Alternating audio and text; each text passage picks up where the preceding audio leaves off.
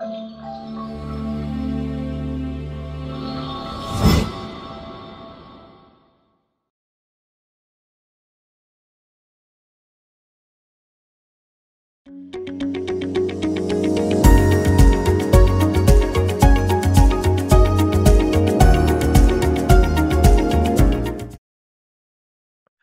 let's go with the next topic, constipation. So if a patient is presenting to you with the constipation, how we have to manage that thing? Whenever a patient is saying, I'm not able to pass stool, you need to take history for how long, obviously.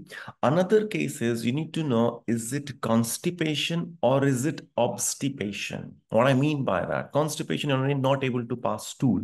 Obstipation, you're not able to pass wind as well. So this is really important. Is it constipation or is it obstipation? What are the common causes of it? There are many causes of it, right? So simple causes, if we have to look into, is lifestyle causes. I think most of us, we have seen in our daily routine as well. If our diet is not good, if you're not putting enough of dietary fibers in our diet. So it is one of the cause of constipation. If you're not taking enough water, that is a cause of constipation. If you're not physically active, that could be the cause of constipation. So first thing is you have to have the common things in your mind, obviously, right? But then the next thing is, if the patient is elderly, coming to us with constipation, we need to think for the worst as well. Hope for the best, but obviously think for the worst as well.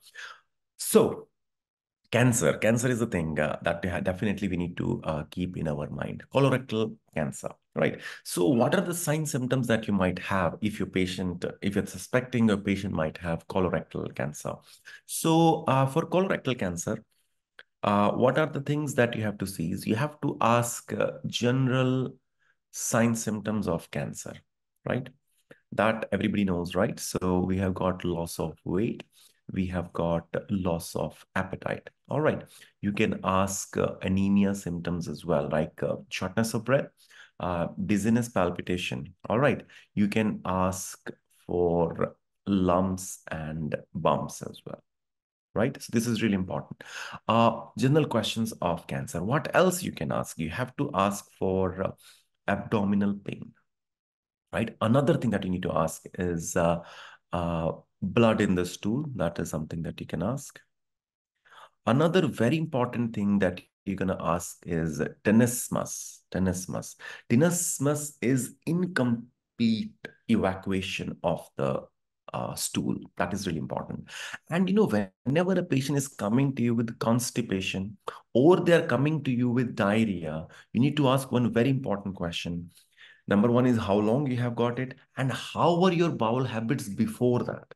What we are looking for, we are looking for alternate bowel habits, which is a really, really important. And it could be a sign of malignancy as well. I'm not saying it's always malignancy, it could be IBS as well. But if the patient says, I have got alternate bowel habits, it's a red flag. Alternate bowel habits, right? So very, very, very important thing here, right? So make sure you don't miss this, alternate bowel habits. So general signs, symptoms of cancer: loss of weight, loss of appetite, anemia symptoms, lumps and bumps, abdominal pain, blood in the stool maybe. In cancer, you may not have blood in the stool. IBD, it's more common, to be honest. But tenesmus, incomplete evacuation, and alternate bowel habits, that's something that you need to ask. Then you go to past medical history. Past medical history, family history is very, very important. Don't miss that. When it comes to lifestyle, smoking is important. When it comes to lifestyle, dietary history is very important. What is very, very important in terms of diet? You have to ask for red meat, red processed meat. So that is really, really important. A lot of candidates ask me, I'm not able to finish it on time. I'm taking more than 4 or 5 minutes in the history. Why? The thing is, you have to be very quick when it comes to past personal history. In the beginning, when you're elaborating the presenting complaint, you are already making the diagnosis. So why you need to spend too much of time in past personal history? So in that kind of station, if I get in past medical history, I will ask, has it happened before? Any medical condition you have got? Any family history of any problems? Smoking and dietary habits. That's it. It's done. Like 4 or 5 questions from past personal or social history. It's more than enough. All right. So this is, what you are supposed to do, right? And another differential for constipation could be diverticulitis as well. So diverticulitis, what can happen? What can happen in diverticulitis? So where is going to be the pain? First of all, patient can have constipation, yes, and patient has got tummy pain as well, abdominal pain, and usually you will see it is left iliac fossa pain, left iliac fossa, LIF, diverticulitis. Your patient might be saying, I have got bloating. Another thing that I want you to ask is, a patient will give you very typical history that if I'm passing stool, the symptom actually eases. Patient feels better after passing stool.